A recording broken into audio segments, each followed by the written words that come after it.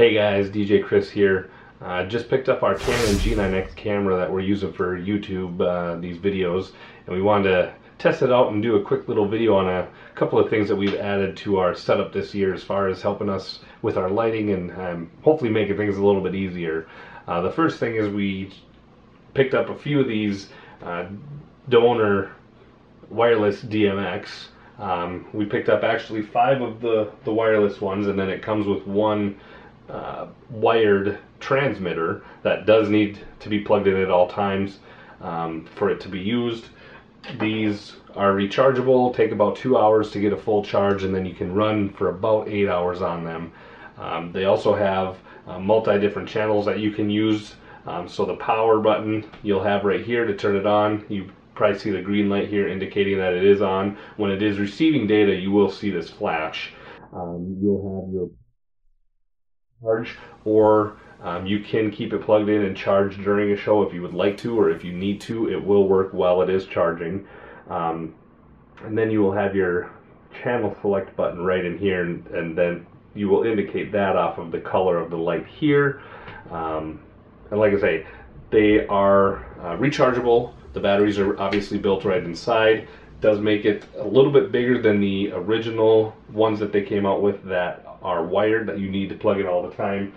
So if you're going to use it for uplighting around the room or anything like that, depending on which fixture you're using for that, you know, if it's on the bottom, you're probably going to run into an issue where that's going to stick out a lot further than the light's going to allow, causing an issue with that.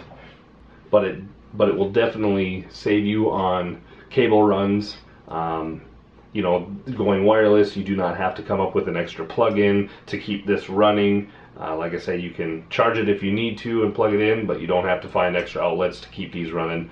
So like I say, we picked up about 5 of those just to have a couple on backup in case one does run out or whatever. We could just switch it out real quick versus having to try to find a plug-in.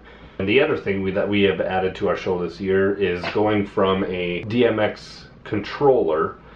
We were running a Chave Obey 10, and we switched over to software of the American DJ MyDmx3.0, which has made things a lot easier.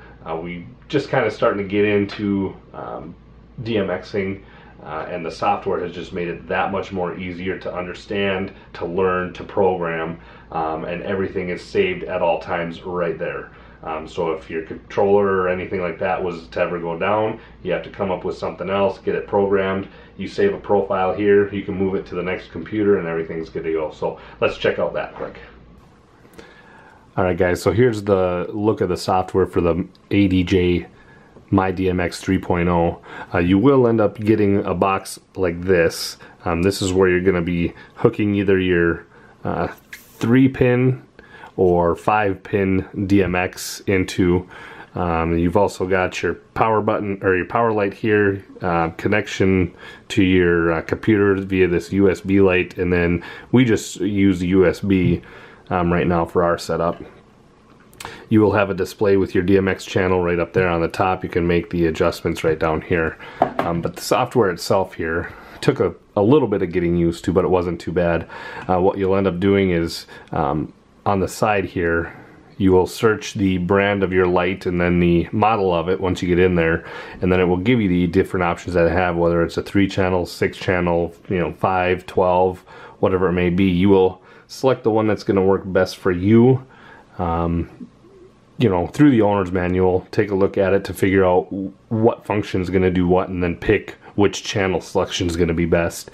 You'll drag that over into here, and that's going to give the channel numbers that are going to be occupied by that fixture itself. So that's how you're going to do that here. You can get into your editing program on the side, so you can start creating your different scenes. So over here on our side, we have, you know, our main kind of light show and LEDs. This yellow function here is going to be, you know, our white lights, our strobe lights, you know, different things like that. And then the far side right over here in the purple is for lighting of our truss. And we use the Chave goalpost truss.